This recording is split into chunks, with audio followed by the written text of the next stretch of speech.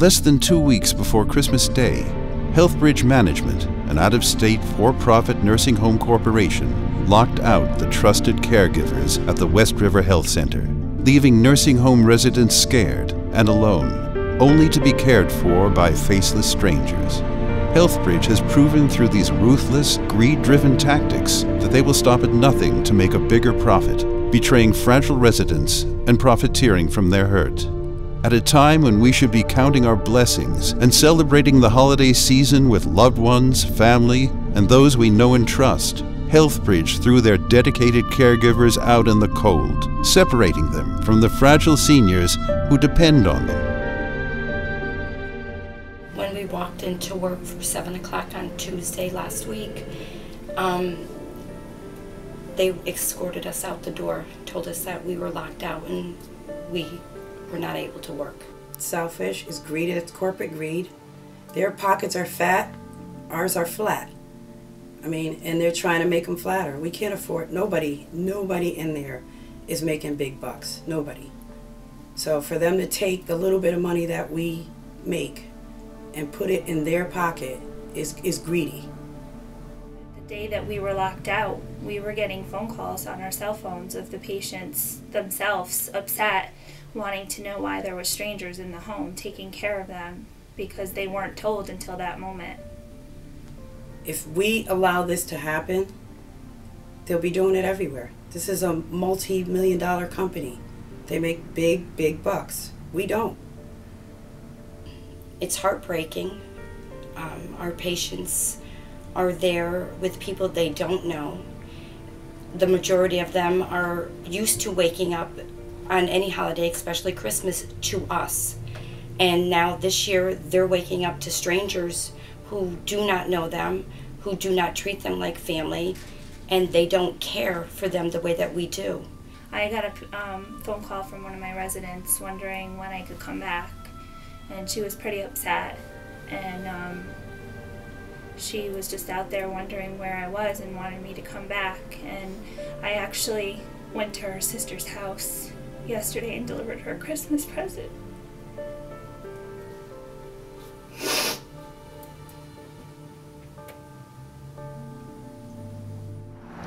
We didn't want this.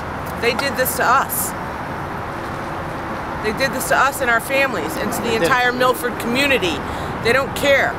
They're from New Jersey and they don't care. They don't care about any of the family members and the employees that work here and live here in this community. They just don't care. I think they should bring back their old CNA that have the experience that didn't have the problem in the first place. You know, I just don't understand. Instead of setting new faces, every day I come here I see new faces. Different people, different nurses, different CNA, and it just, and I every day have to over and over again tell them how to take care of my father the right way, which is really frustrating and stressful for me. Now, I'm not here to comment on all the legal niceties. You know, I used to be Attorney General. Right. And now I'm a United States Senator. And I know that lockouts are against law any time of year, but particularly this time of year when you need to be inside there caring for people, not out here. And the place to settle these differences is at the negotiating table, not out on the streets. You know, I just want to thank all you guys for what you guys do for my sister and all the patients that are in there. All right? And I hope this gets settled quick. All right? Because I want to see you guys back to work. All right? I don't... So I took the time. I don't like what's going on. I really don't. This is the 1%. Yeah. This is the group of people that believe that the reason we are on this earth is to give them more and more money. You have to remember that the work you're doing is God-given work. When you care for the ill, when you care for the sick, when you care for the elderly, you are doing the work of God. Yeah. You are doing the work of God, and the patients know that. The patients know that, and it's a shame before God that you are not the one that are turning them. You are not the one that's changing them. You are not the one that is giving them the help that they're accustomed to. These are patients that are dealing with issues of modesty. They wanted the people that they know to see them in the way that they're being held. They want to be able to be turned and cared for and know the people that are turning them and working with them and that actually has love for them, that's trying to get in and give them the Christmas presents and the things that they need, even right now.